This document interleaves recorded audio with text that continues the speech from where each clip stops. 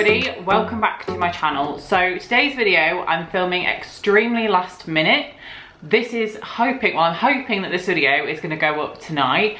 It's going to be a quick video. I'm filming it after I come back from work, hence you might be able to see lines on my face from where I've been wearing a dust mask all day. But today I'm going to share with you what is in my everyday makeup bag. So for Christmas I got this makeup bag from my mum or from my parents, and I did choose this myself. I wanted a makeup bag that I could literally fit like all of my makeup in and my brushes and everything in one, so that when I go and travel anywhere I can just pick this up and take it with me. I don't need to like decant any products into a separate bag or anything, and it's super handy. It even fits my skincare in here and like toiletries and things like that. So yeah, very happy with this. In the top compartment I have my makeup brushes, which I also got for Christmas. So both the makeup bag and the brush set are off of Amazon, and they're not like expensive or anything like that. The brushes I think are quite nice. Like I won't show every single brush or anything, but like there's a lot of brushes. Like you get a full set of probably like 20 or more brushes for like, I don't know, £9 or something, which is really decent. And I really like the brushes. You've got foundation, bronzer, blusher, powder. You've even got like an eyebrow brush. Like there's literally everything that you could need like in this set. So that is from Amazon. Then in the bottom compartment of the makeup bag, this is the actual makeup. Now I don't use every single product every day, but I will talk you through what is in here very briefly. I have this, which is the Skin Saints Vitamin C SPF 30. This is what I put underneath my makeup to moisturize my skin and have a little bit of SPF protection from the sun. Also this e.l.f. matte putty primer. This is excellent. I really like this. I was kind of like on the fence as to whether this would be any good, like at actually mattifying my skin before makeup, but it does. It really helps. So if you have oily skin like me, this might be a product to go for. I then also have this foundation, which is the Maybelline 30 Hour Wear Foundation. I got mine in the shade 48 Sun Beige, which is too dark for me, unfortunately, but I do have a really bright concealer that I'll show you in a minute that does kind of brighten this up, and it works fairly well together, and it's not too much, but realistically I do need like a shade down from this. But the concealer that I do pair with this is the Collection Lasting Perfection Concealer, and this is in the shade number 1 Rose Porcelain, which I believe is the lightest shade, I think. And yeah, they go together quite nicely. If I had a normal matching my skin tone foundation, then this concealer would be too light. So they work well together. This is, by the way, one of my favourite foundations. I have two favourites, the Maybelline one and also the Wet n Wild Photo Focus Foundation in matte. I love that one. For powder, I use the I use the Rimmel Stay Matte Powder in shade number 1 Transparent. Bronzer is from Wet n Wild, and this is in the shade Sunset Striptease.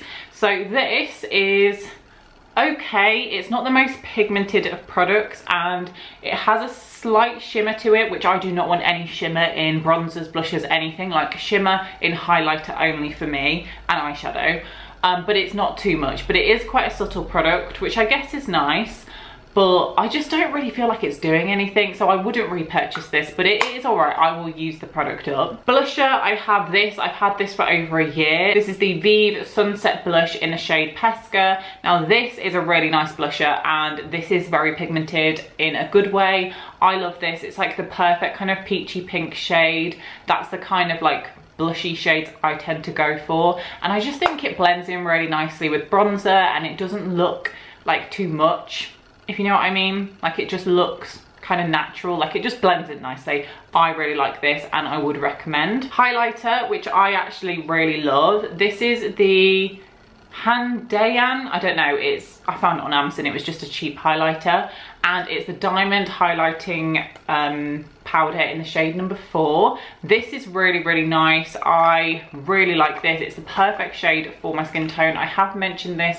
in a few previous videos, but I do really like this. It's a great amount of shimmer. It matches my skin tone perfectly, and yeah, that's basically it. That's all we need from a highlighter. Then I have this, which is an eyebrow pomade from e.l.f. and mine is in the shade medium brown. I have had this for a very long time. Well, not like an extraordinarily long time, because some products I have had for like 8 years, and I have actually chucked those out. Finally, after 8 years, I decided to chuck them out, but maybe like 2 years or something I've had this for, and this is what I use to fill in my eyebrows. My makeup won't be looking so good right now, so this is probably not the best time to film this video, but I should probably have filmed this like when I had better makeup, but I really wanted to film a video for today because I really want to keep consistent with posting. I did say I wanted to post 2 videos a week, and I missed a video last Thursday, so I might post 3 videos this week, but we shall see. So there might be an evening routine on Wednesday, and on Friday there might be a what I eat in a day video, but who knows if I'll get time. Then for eyeshadow, quite recently I've been using this palette, which is from Revolution. I got this for Christmas, and it's basically a set of like neutral eyeshadows. Sorry, that's quite dazzling. And it has some kind of pinky warm tone shades at the bottom, but it is like a neutral palette, and it's just a great everyday palette for like if you went to school or work, or if you kind of like more subtle looks. It's great. Also, I think it's great to have a palette like this alongside like a more colourful palette. For example, I also have this palette from Revolution in here as well, so I kind of pair them together. I do like a neutral look and then add a pop of colour with this, and I think that's quite nice. So there we go. I do have a lot more eyeshadow palettes, by the way. I'm not going to share with you those in this video. This is kind of like my everyday makeup bag, but I do have a lot of palettes. Mascara that I use is the Maybelline Lash Sensational Intense Black Mascara, and this is a great mascara. I really like it. I think it works quite well for my lashes. It lengthens, it adds volume, and yeah, all around it's a great product. I did have the waterproof version of this. I don't like that because I struggle to get it off my lashes in the evening. Cleansing balms are amazing at removing makeup, but I even struggled with a cleansing balm to get off the waterproof version of this mascara, and I don't like that. I don't like it when you cannot physically get off all the mascara and you sort of feel like you're pulling your eyelashes out. I hate that. But yeah, I do really like this product. Oh, forgot something. Eyeliner. I use this eyeliner from Sleek, and it says it's a 48-hour eyeliner. I agree with that statement massively, because this is literally so hard to get off. Like I've just said with the waterproof mascara, this is worse. I cannot, like, sometimes I will scrub and you can still see a faint line where this has been like a black line. It's not like it's red. Like if I washed it off and it was like a red line, I'd probably had a reaction to it, but you can still see like a faint black line where this has been, because it just sticks so much to your like skin. So don't know if that's a great thing, but it's a good eyeliner. I do quite like it. Lipstick. This is a lipstick that I've been wearing every single day pretty much since I got it, which I got it for Christmas 2021. So it's been a year and like a month since I got this product. It's from Vive and it's in the shade 90s. That's what it's called, and it's just a nice kind of nudie brown colour, very everyday kind of shade for me. That's why I like it. Oh, I also have a lip liner. Oh, it's here. This is my lip liner. I need to sharpen it. I don't even have a sharpener, so I might have to, like, I don't know, find one somewhere, or buy one. This is from Wet n Wild, and it's in the shade Brandywine. Now it's kind of like a brownie kind of colour, and it's darker than the lipstick, which means that I can pair them together and it just gives a bit of dimension. And yeah, I do really like this lip liner, and it's obviously a cheap one, so I would recommend, only a couple of pounds. The final product that I have in my makeup bag is this, which is a lip gloss. So this is the only lip gloss I have. I only have 2 lip products. Like, I'm not a lipstick person at all.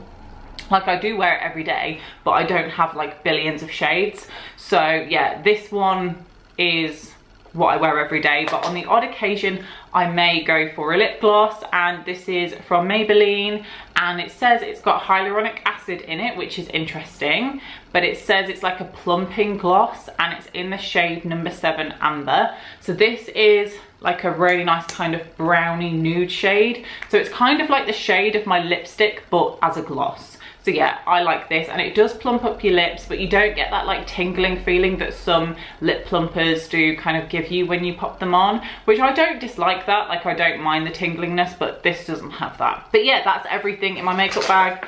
Anything else is just like a hair grip or eye curlers or whatever. Yeah, that's my everyday makeup bag. I don't tend to buy a lot of makeup. I don't really buy new stuff that often. I just kind of stick to what I know. I love doing my makeup, but I don't necessarily like enjoy buying loads of products and testing new things.